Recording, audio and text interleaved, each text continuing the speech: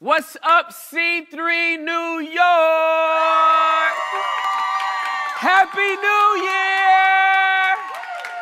Year! We have made it to 2021. Are we excited that we made it to the new year? I mean, listen, y'all.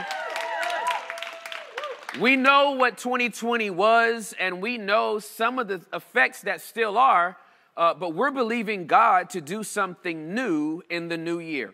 And so I'm so excited that I have the opportunity, the incredible opportunity to serve you all this weekend. Can I just say how much I love your pastors, Josh and Georgie, and from Texas, a land that is rife with guns. Do not mess with my friends, Pastors Josh and Georgie. If I fly to New York, it's because things are cool. But if I drive to New York, I'm going to pop that trunk. And y'all don't want that smoke, so I'm just saying, don't mess with my friends, okay? I'm excited to have the opportunity to serve, and so wherever you're watching from, I'm grateful that you chose on the first Sunday of the new year to tune in and get a word from God about this year. And so I have what I feel is a prophetic word, something that God has been talking to us here at Embassy City about, and I'm glad I get to share it with you. The two words that he's been sharing with me and with us is Master Reset. And I want to talk to you about what a master reset for the year 2021 might be and do for you. So if you're taking notes on this message, it's very, very simple. The title of the message is Master Reset. And I want to give you the scripture that we got the whole context from. It's found in Isaiah chapter number 43, verse number 19. Here's what it says. For I am about to do something new. If you're an old school King James or New King James, you know it as, behold, I will do a new thing. But this is God talking to Israel.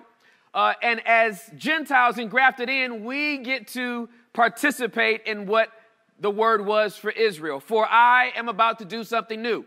See, I have already begun. Do you not see it? I will make a pathway through the wilderness. I will create rivers in the dry wasteland. I want to talk to you today about a master reset. Bow your heads, let's pray, and then I'm jumping right into this. You ready? Father God, give us the reset we need. In Jesus' name, amen.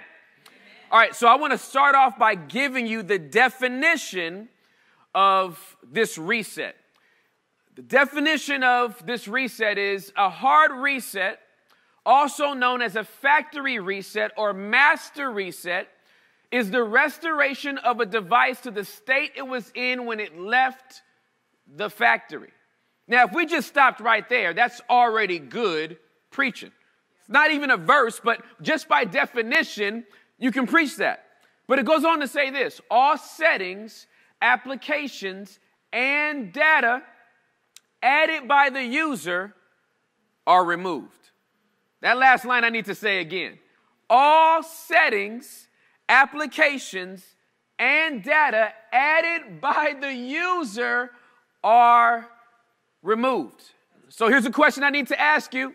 Are you down for a reset? Are you ready for a reset? Are there some things that you have downloaded as a part of what you had to do to survive 2020? Are you cool with some of that being erased? Not only are some things going to be downloaded and erased by the user, but the abuser too. Some of us have involuntarily had some things downloaded that we did not ask for, but there's some situations that just happen to come upon us in life that we need to get erased. So I want to talk to you about 4 points that I believe you need to have in order to embrace this hard master reset. And if you don't get these points, then don't get excited about the reset. There's some people that get really, really excited about the titles until they hear what they have to apply. And then they're like, oh, I didn't know you needed us to, I didn't know you actually wanted us to do something, right? Would you like to make $1 million in the next 6 months? Everybody's like, yes. Then they're like, hey, you need to get a job. And they're like, oh, a job? I thought it was just going to come straight to me. So I want to give you these 4 points because I believe in these points that you get the context to how you feel about this master reset, it's going to literally turn your entire life upside down. 4 points. Here's the first one. Please write this down because you need to have this. And if you get this, you almost got everything. Point number 1, God already started something new in you.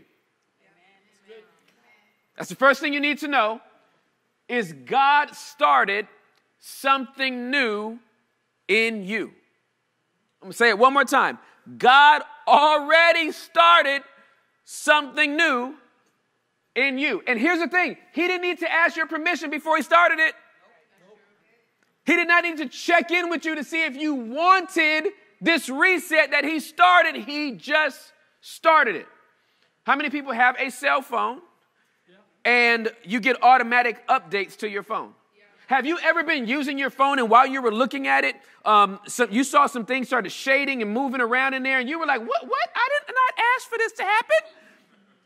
The thing was updated on its own. Why? Because you've already given it permission when you accepted all the terms and conditions with the app.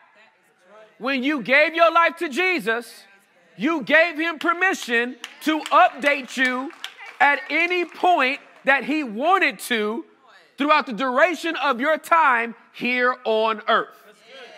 Here's what it says in Philippians chapter number 1, verse number 6. And I am certain that God, who began the good work within you, will continue his work until it is finally finished on the day when Christ Jesus returns.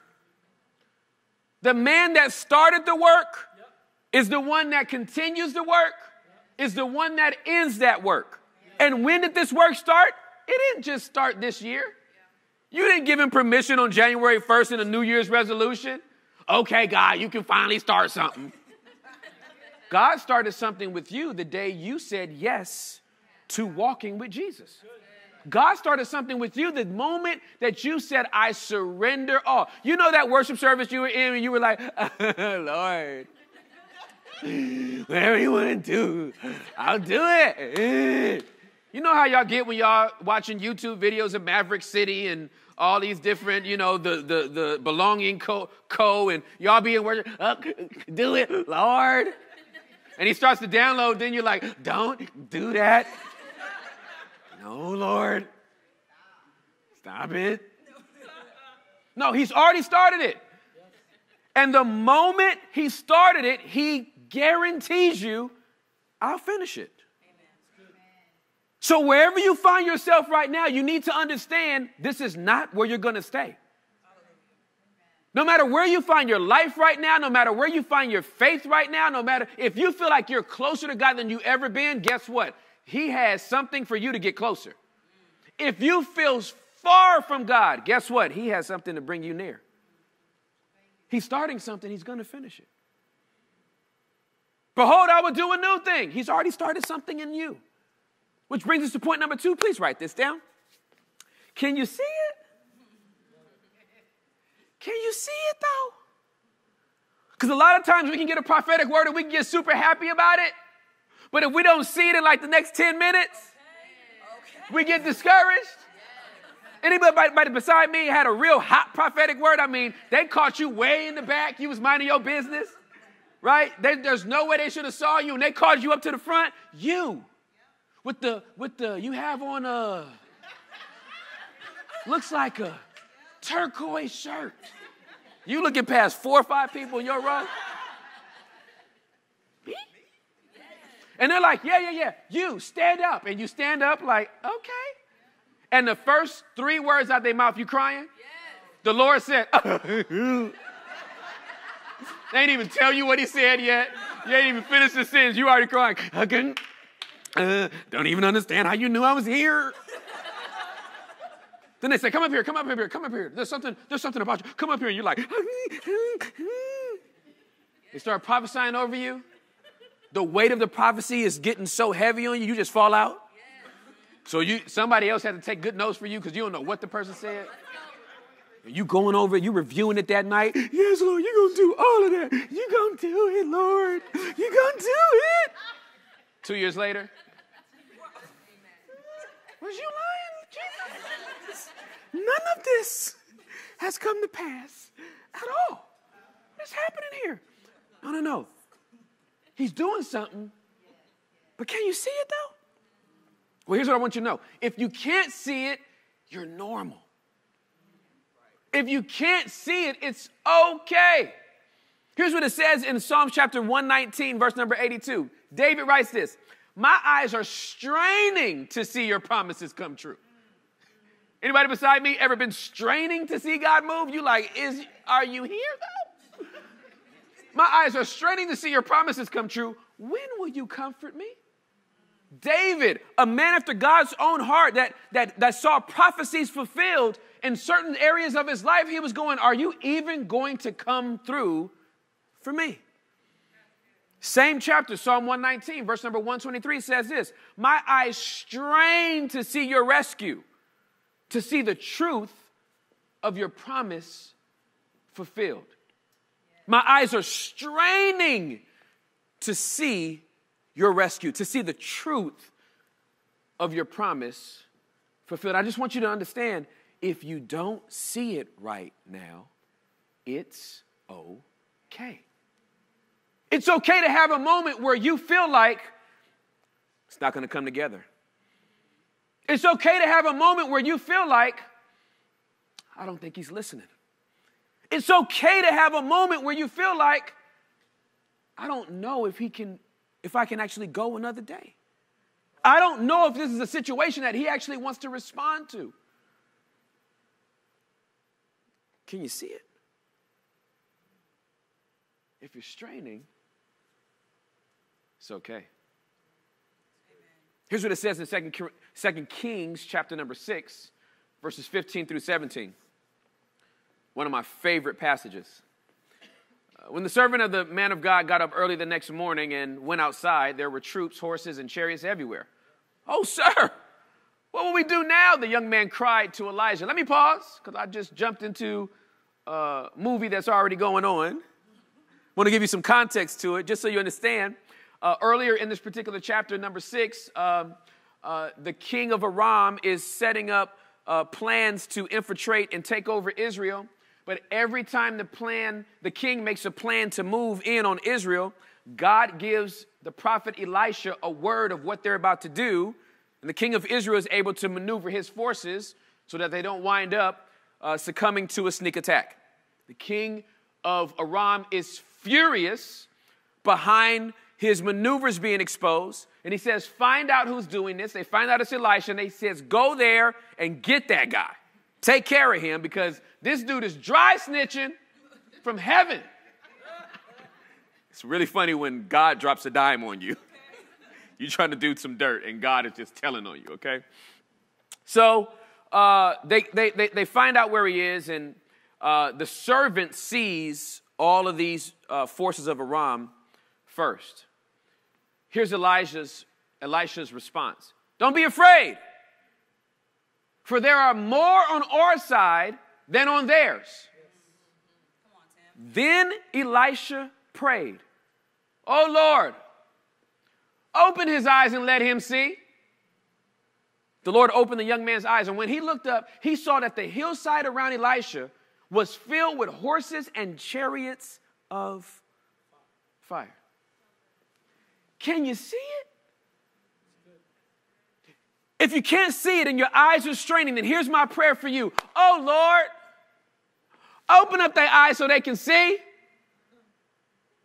Oh, Lord, pop open their eyes so they can see. Oh, Jesus. Open up their eyes so they'll stop complaining. Oh, Lord. Open up their eyes. Come on, sir. So they'll stop tripping. Take away this short memory they have, as if you haven't come through in the past, that you won't be with them in the present, that you have not already secured their future. Open up their eyes. This is the prayer we need to pray. When our eyes are straining, we don't feel like the promises are going to come to pass. Open up my eyes, Lord, so I can see what you see. Open up my eyes, Lord, so I can be reminded that even when I feel like I'm surrounded on all sides, there are more with us than there are with them. It's so good. Okay. Point number 3, please write this down. Point number 3. He's making a way for you. He's making a way for you. I don't know if y'all have caught on yet, but all of my points are based on the statements that God made. He says, behold, I'm going to do a new thing. Then he says, can you see it? Then he says, I will make a way for you. So point number 3 is he's making a way for you. Matter of fact, put that in first person. Say it with me. He is making a way for me. Again, a little bit louder. He is making a way for me. Say it real loud so New York can hear you. He is making a way for me. He's making a way for me right now. Psalm 77, verse number 19 says this. This verse blows my mind. Psalm 77, verse 19 says this. Your road led through the sea, your pathway through the mighty waters, a pathway no one knew was there. That's so good, I got to say it again. Your road led through the Red Sea, your pathway through the mighty waters, a pathway no one knew was there. So I want you to imagine the children of Israel leave Egypt with all the money from Egypt, walking out of Egypt with gold on their back. I mean, they came out dripping, drip, drip. They came out dripping, drip, drip. Came out dripping. Walked completely out of Egypt. He's guiding them all the way through. Make a left down this street. Now turn this corner. I'm going to take y'all up out of this. The whole thing of bondage you've been in, you getting out. And you walking out and you trying to figure out where you going. And you turn the corner and y'all walk down through some sand and you wind up with a bunch of water in front of you.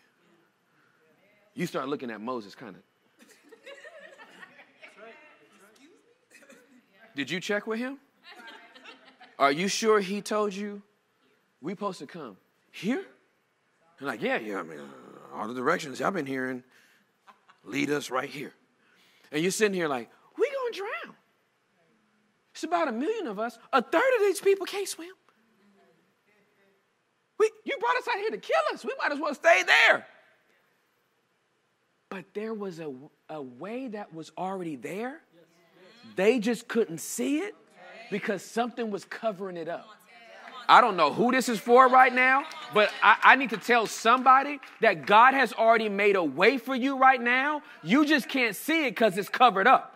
It might be covered up by circumstance. It might be covered up by a situation. It might be covered up by a relationship. It might be covered up from financially, but there is already a way made. You just can't see it because it's covered up. And they get in front of the water, and they're like, And then God goes to doing what he does because they finally arrive where he told them to be. Okay, that's so good. Okay. Ooh. I don't know who this is for right here, But a lot of stuff that you're asking God to make a way for, he cannot make a way because you have not obeyed the previous instruction he gave you to come to the place where he can show you what he's about to do. God's not going to do it for you when you arrive and it's done. God's saying, show up and you can watch me. I don't know who that's for right there. God wasn't going to split the Red Sea 3 days before they got there. You can't appreciate the miracle if it's already done when you get there. God's like, no. If that would have been the case, then you wouldn't be giving me glory for the situation.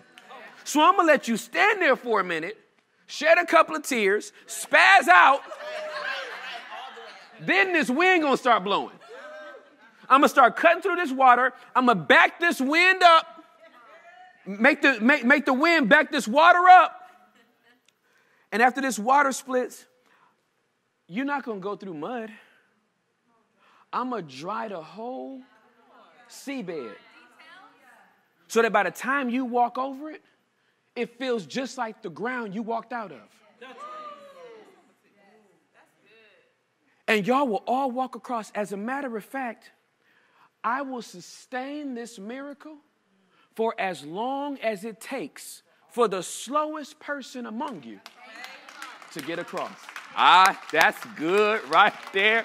God has a miracle for you that is not contingent upon you being smarter. It's not contingent on you being taller. It's not contingent upon you having more money. God's saying the miracle is benefiting even those that feel like they can't contribute to it. I'm packing it all up so I can show you something that was already there. I just made a way for you. You got caught in the situation? Cool, no problem. I just make a way for you. You feel like you came to the end of the road? Not a problem. I'm going to just make a way for you.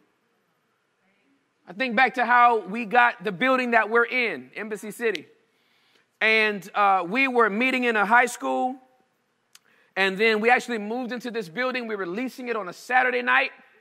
And we were meeting on Saturday nights. Our attendance dropped by over 50%.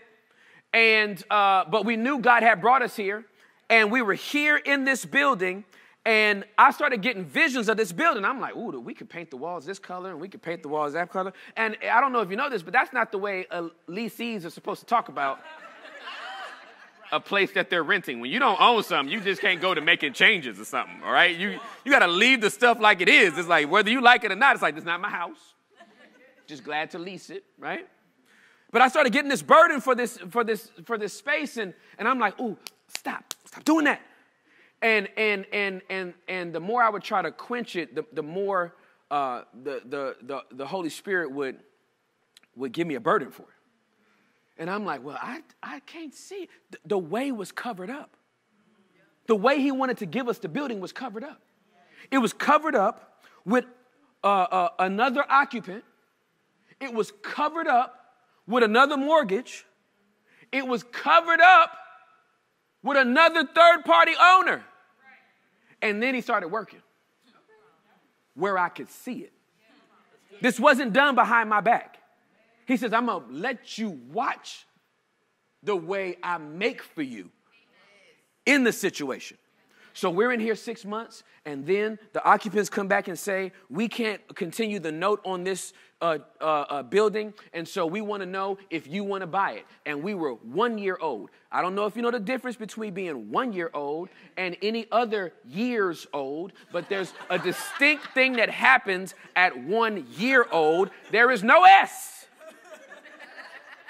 When you are 1 year old, you are just a year. 2 years, 3 years, 4 years, that sounds a little bit better. You got an S behind it. But when you're 1 year old in a new church, here's what that translates to. You ain't got no money. So they offered us a building, and we didn't have any money. I mean, it was a great opportunity, except we didn't have no money. So we were like, I guess we got to go back to the high school. Well, we were paying $20,000 a month to rent every single month. So I go back to our sending church, which is Gateway, And I said, hey, here's the situation we're in. We've been here for 6 months, but it looks like we're going to have to go back to the high school because they're going to go into foreclosure and we don't have the money to buy it. And then the apostolic elder of Embassy City, who is Robert Morris, says, do you want that building? And I said, well, that's interesting you say that. Because God gave me a word that he was going to give us the building. I just don't know how he's going to do it. The way's covered up. I don't know how he's going to do it. So I just imagine if we go back to the high school, bide our time, this building would just sit there for the next maybe year or two, and maybe they'll want to make a deal later on. But we're going back to the high school. He said, can you recuse yourself from this meeting? And I said, what did I say? I was just trying to apply my faith to the situation, and I get kicked out the meeting. I'm out of the meeting for 15 minutes. I come back into the meeting, I sit down, and here's what he says. He says, Tim, the elders and I just started talking, and here's the conclusion we came to. You know, you're one of our spiritual sons, and you left Dad's house, and you've been in an apartment, and you found a new house, and it's like a starter home, but you don't have enough money for a down payment, and you don't have enough money to buy it, so we're just going to buy it for you. And I heard it, but you ever hear something, but you didn't hear it? So I was like, thank you so much. Y'all are really nice. Y'all are kind. Thank you so much. Thank you so much. Thank you so much. Thank you so much. Wow, y'all are really nice.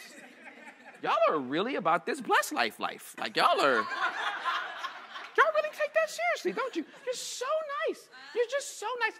I said thank you about 25 times because I think I was in shock. I didn't know I was in shock. So Pastor Robert, being the matter-of-fact guy he is, goes right on with the meeting. Like nothing just happened.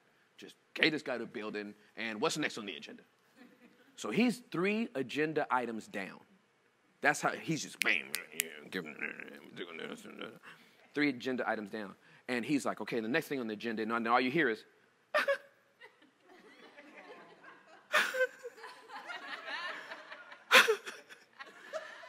and he looks over at me and he goes, Tim, are you okay? And I was like, I'm okay. 15-minute delay, y'all. It took me that long for me to register how God had uncovered a pathway that was already there. He never moved us here to be leasees. He moved us here to own it. But he couldn't show it to me until I showed up. Somebody needs to write that down. He can't show it to you until you show up. You keep telling God to show out. He keeps telling you, show up.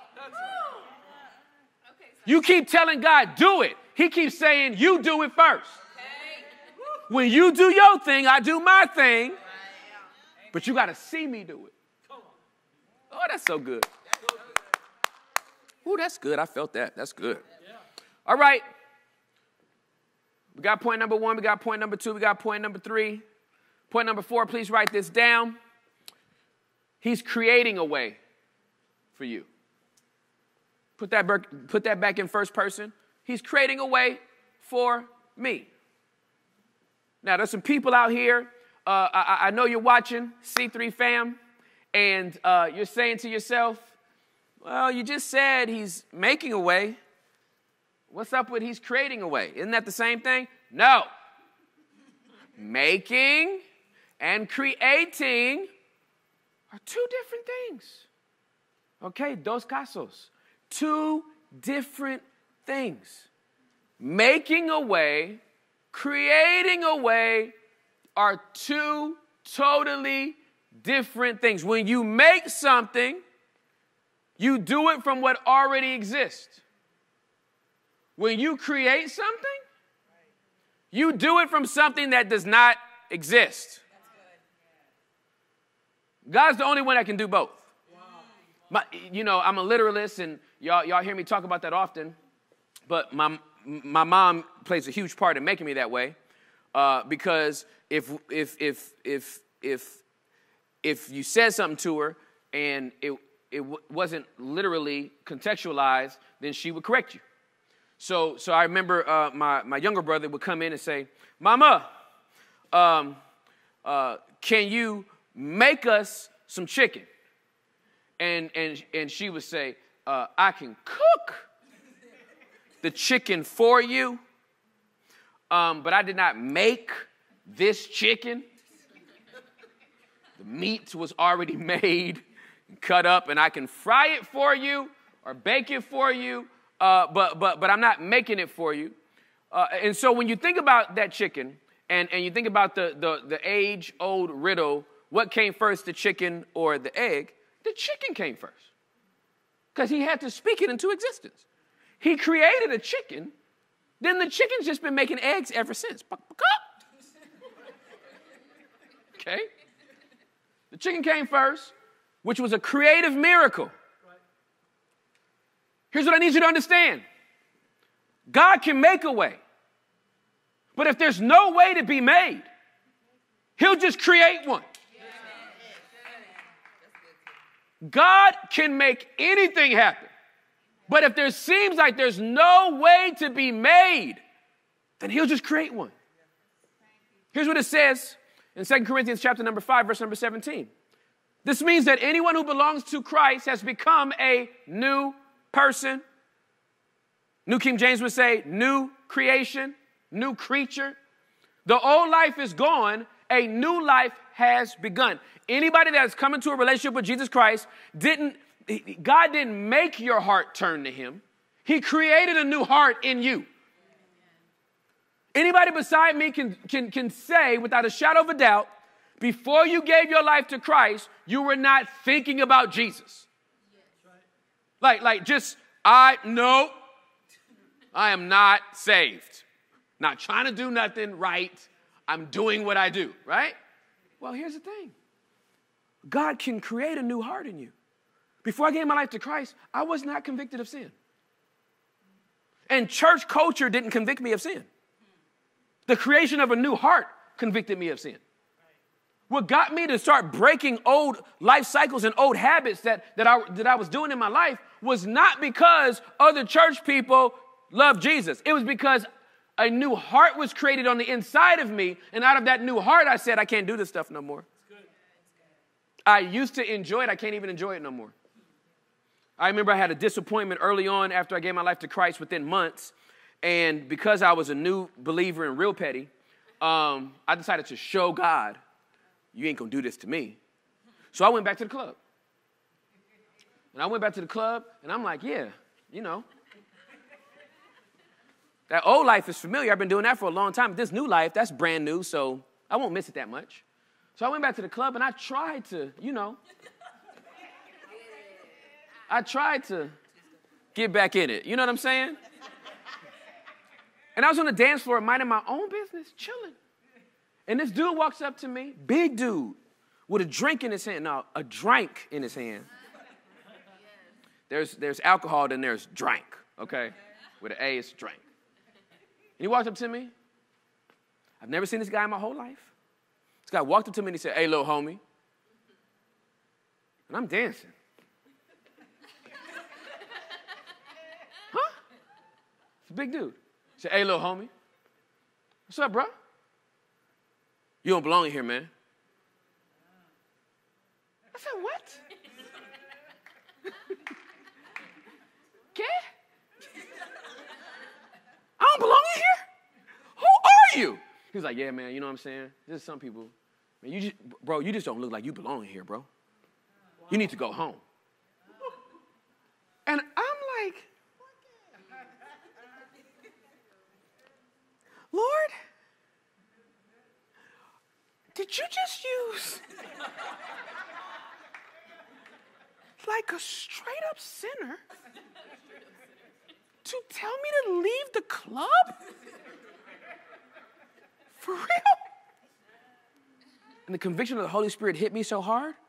And, I didn't want him to think I was listening to him, so I finished the song. And as soon as the song went off, I was like,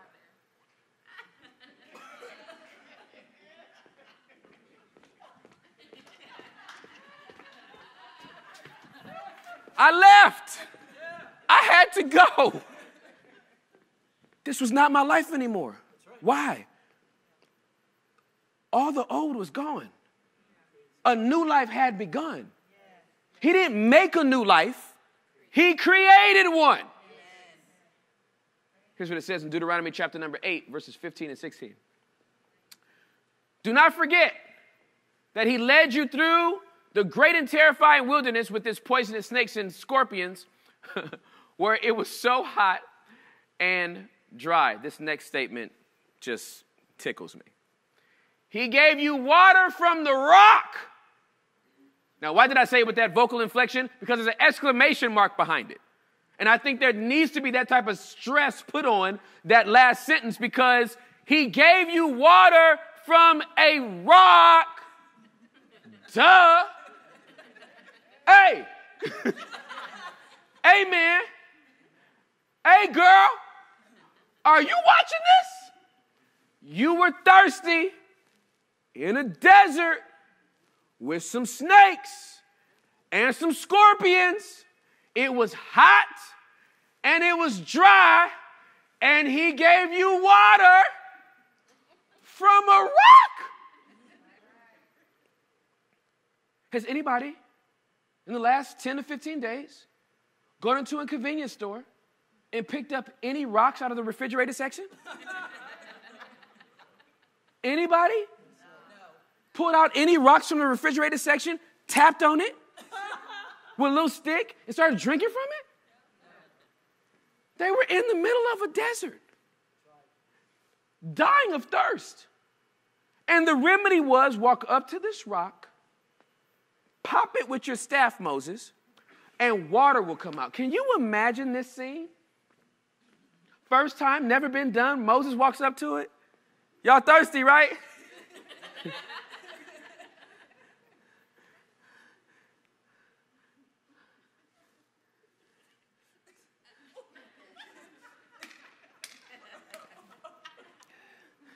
Oh, Lord, please let this work.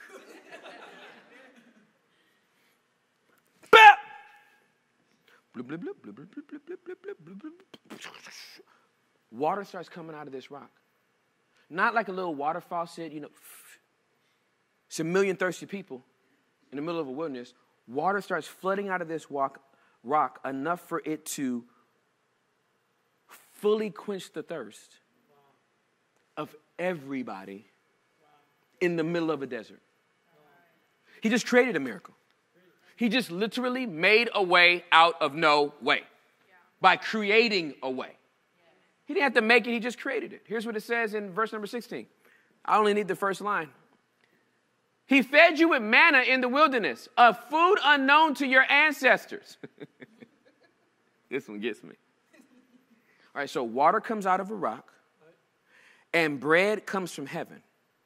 I'm going to let that sink in. You wake up in the morning. You look out your window. I'm sorry. Let's go back to Deuteronomy. You look out of your tent. What appears to be in the middle of a desert, snow. Until you scoop it up in your hand and you taste it,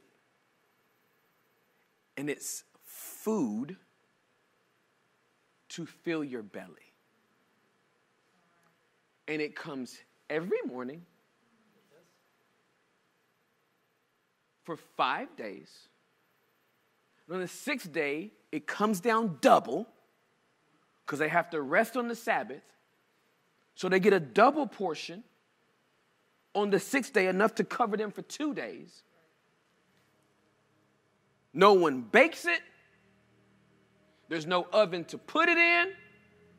He just says, I will give you bread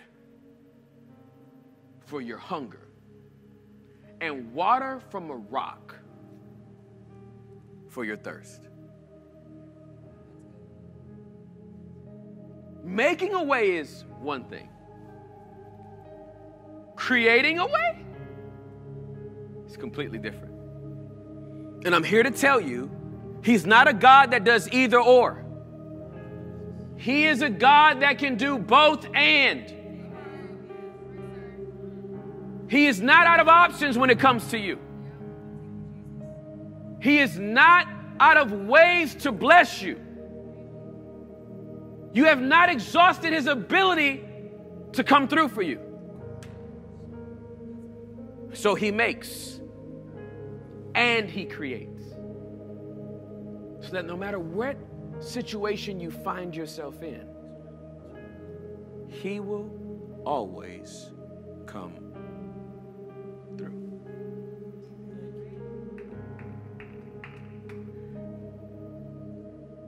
Are you ready for the reset? It's happening whether you like it or not, so it's kind of a rhetorical question. Like whether you made a New Year's resolution or not,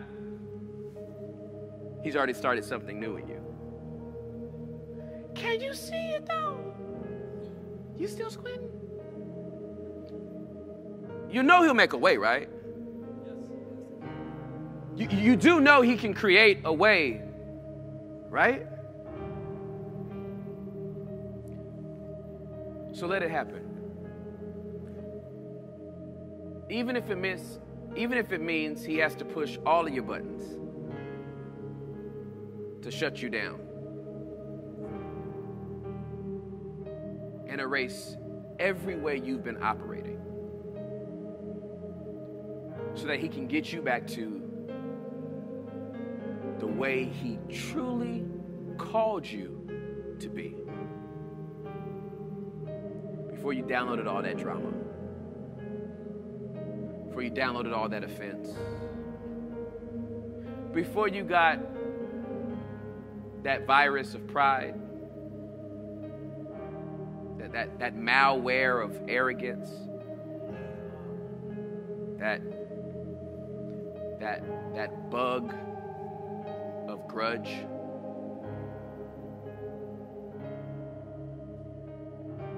'21 is not about the changes that are happening on the outside. It's about the reset he wants to do on the inside. Would you bow your heads and close your eyes? What is the Holy Spirit saying to you through this message? Yo, C3, fam, can I just tell you,